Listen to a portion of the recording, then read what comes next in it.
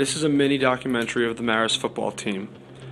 I'll be asking current players what they like about playing college football at Marist, the current success of the team, and their career individual and team goals.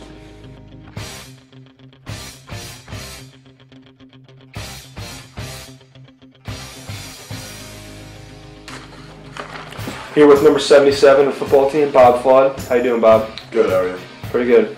How do you like being on the football team? Tell me about it. Love it. It's a really good time. It's definitely really important to spend time with your teammates, and we do a lot together. We have similar schedules, so we eat together, practice together, live together.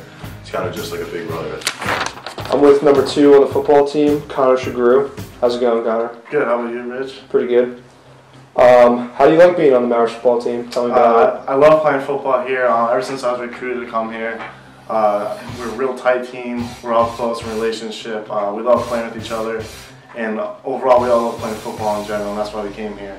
So playing for this team is great. Coaches are great. It's been a good 2 years so far. We got 2 more left. So. I'm with Jesse Signa, number 21 on the football team. How you doing, Jess? Good, how you doing? Good. How do you like being on the football team? I like it. It's a good group of guys on the team. Yeah. I'm with Pat Desitalis, number 71 on the football team. How's it going, Pat? Pretty good, Rich. How are you? Good, good. So how do you like the football team? Tell me about it. Love the football team. It's a good group of guys. We work together for that common goal to win, and it's the best sport on the world. So how can you not love it? Hell yeah.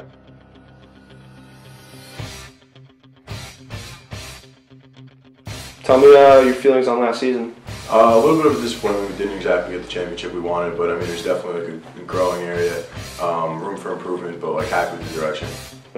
So, how did you guys finish last season? We didn't finish as well as we wanted to. We had 3 wins, which isn't great, but we're looking forward to the future. We're a young team. We're in the off season now. We're working real hard, and we have real big goals as a team, and so we're looking forward to get there. Nice.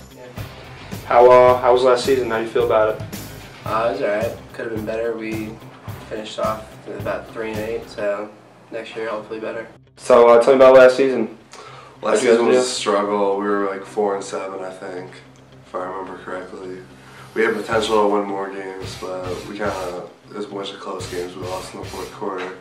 So if we could just tighten that up, we should have some success down the road.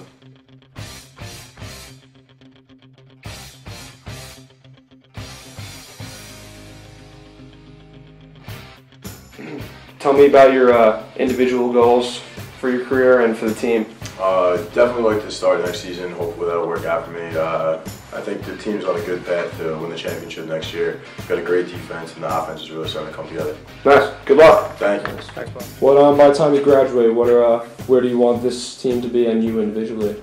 Well, we're always looking for a championship, a league championship. That's always the goal, to get that ring on our fingers. But we're working hard right now, and we have some big aspirations, and so hopefully we can get there. Nice. Good stuff. Thanks, Connor. Thank you. Yeah. Tell me about your individual or career goals by the time you graduate. When I graduate, I don't know, get better. Hopefully we have a good season by then. You trying to win a championship? That's the main goal, I would assume, for every team. Yeah. All right. Thanks, Jess.